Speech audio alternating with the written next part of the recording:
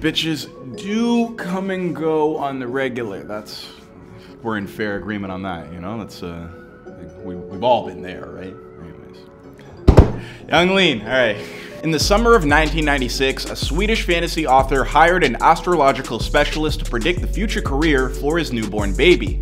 As the tarot cards laid out their secrets, they revealed something unexpected. The child would one day become a world-famous singer. Now, considering nobody else in the family had any musical talent whatsoever, it seemed like a long shot. But the kid's father decided to tell his son what the cards had said on his 18th birthday. The only thing is, that kid would grow up to become the rapper Young Lean and beat his father to it. Thanks to emotional beats and some truly emo-inspired lyrics, this European export would go viral in the early 2010s at the age of 16, with songs like Ginseng Strip 2002 and Hurt. Upon his arrival on the scene, many people were left asking questions like, who the hell is this kid? And just when it seemed clear that Young Lean was going to shut up all of his critics, tragedy struck and his career was thrown into turmoil. Think you know what happened that landed him in a psych ward? Then leave your answers down below before we get into it on our newest episode of Where Are They Now?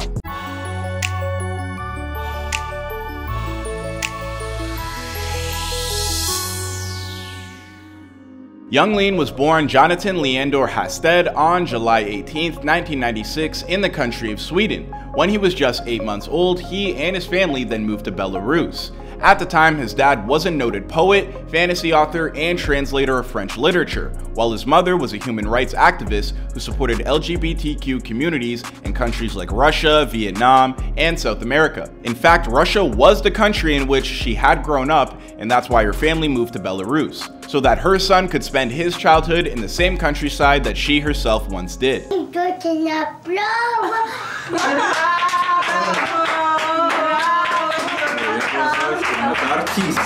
A few years later, when Jonathan was 5, the family returned to Sweden.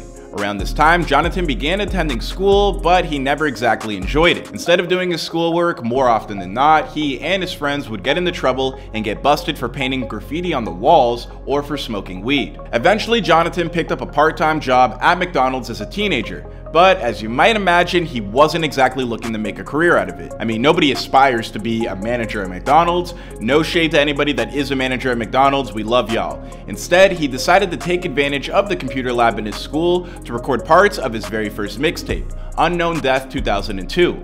After getting what he needed out of the lab, Jonathan would drop out of high school at the age of just 16 years old so he can concentrate on a career in music. I like MF Doom, Big Baby Gandhi, Lil B, Trinidad James, Riff Raff. Released in 2013 under his rap moniker of Young Lean, Unknown Death 2002 was an instant divisive sensation, especially in the United States. Over in North America, it was hard for audiences to reconcile this baby-faced white kid with a foreign accent, spitting simple bars on drugs, depression, and offhanded references to pop culture, like he did in his breakthrough hit single, Ginseng Strip 2002. Then boom, bitches come and go. But you know I stay. When Ginseng Strip 2002 dropped, it absolutely blew up and became the top song you play for your friend who just got heartbroken. Dude, she said she had bronchitis just to not hang out with me, bro. Who dodges a date with a reason like that? Hey man, don't worry. Bitches come and go, but you know I stay. That song was part of his 2013 EP Lavender, and while some people immediately dismissed him as goofy, Young Lean just so happened to attract a real following and would consistently sell out big club venues whenever he'd cross the ocean to visit the United States. By the end of his first year, Young Lean was dropping his biggest song yet, Kyoto, and while many of his fans expected that number to appear on his debut album, Unknown Memory, Kyoto. You thought Ginseng Strip blew up, Lean? Kyoto was like adding dynamite to the fat man. When the project finally saw release in September of 2014, Young Lean had already moved on to other tracks like Yoshi City. Poised to take over the game, it's hard to believe that during the creation of his second album, Young Lean's world would almost completely fall apart. In 2015, while in the midst of recording what would become Warlord, Young Lean would get admitted to a mental hospital. At the time, he was staying in Miami Beach. There, he'd been recording demos for 2 months in a professional studio for the first time in his life. Now, as shocking as this may be for some of you to hear, and I'm not trying to be a dick, the man that decided to call himself Young Lean did have something of a lean addiction. And by his own account, at the time of this project, not only was he addicted to lean, he was also mixing it with stronger medication like Xanax and marijuana, as well as cocaine on a daily basis. At that point, young Lean began to slip into the personality of different people. At one point, he was dressing as a nurse in hospital scrubs carrying around a knife. Other nights, when drugs were keeping him up, he'd sit out on his balcony and write chapters of a book called Heaven that retold his childhood nightmares. When he showed this book to his manager Baron McCat, he told his client to stop writing it because it was too dark. Then, at some point on April 7th, 2015, young Lean's nose started to bleed. In a moment of complete syncrecy, he would check in with his girlfriend over in Sweden on Snapchat, and at that moment, her nose was also bleeding too.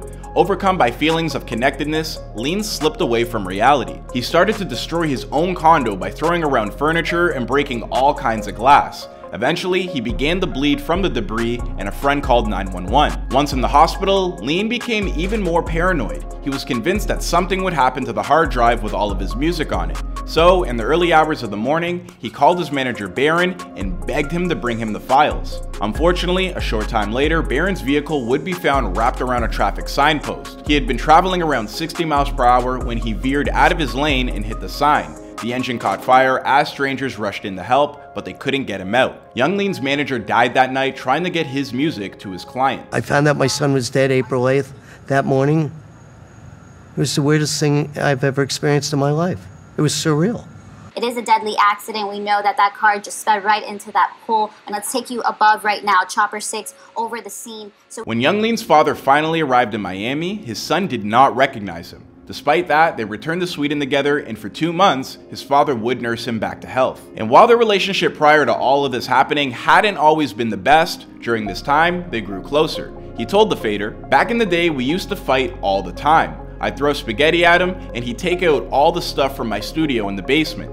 Not a violent relationship, but a very angry relationship. Ever since he picked me up in Miami and we spent the summer together, we got really close. We're good friends." Now back in his home country, Lean's producer Young God got to work trying to salvage the album that he and his friend had spent so much time recording before everything went to hell. The files that came back from Miami were a total mess, so it took months to fix everything, and occasionally he'd have to call in Lean for some additional vocals.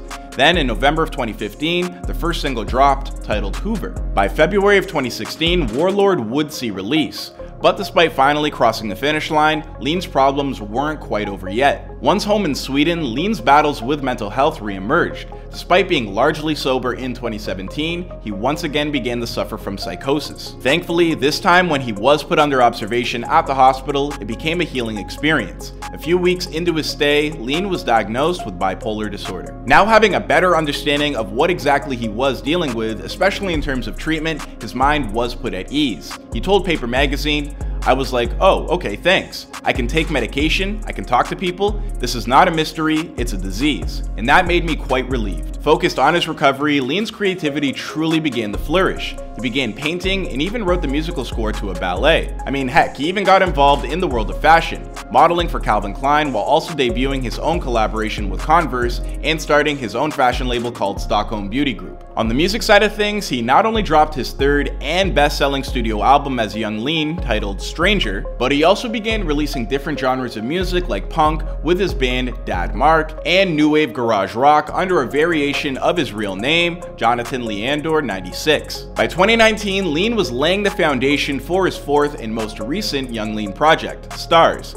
and looking to create something of a Fleetwood Mac album. Well, when the project arrived in May of 2020, critics believed that he had delivered on that promise with polished and playful vulnerability on tracks like Boy Life and EU. This would also become the first project that Lean has ever made completely sober.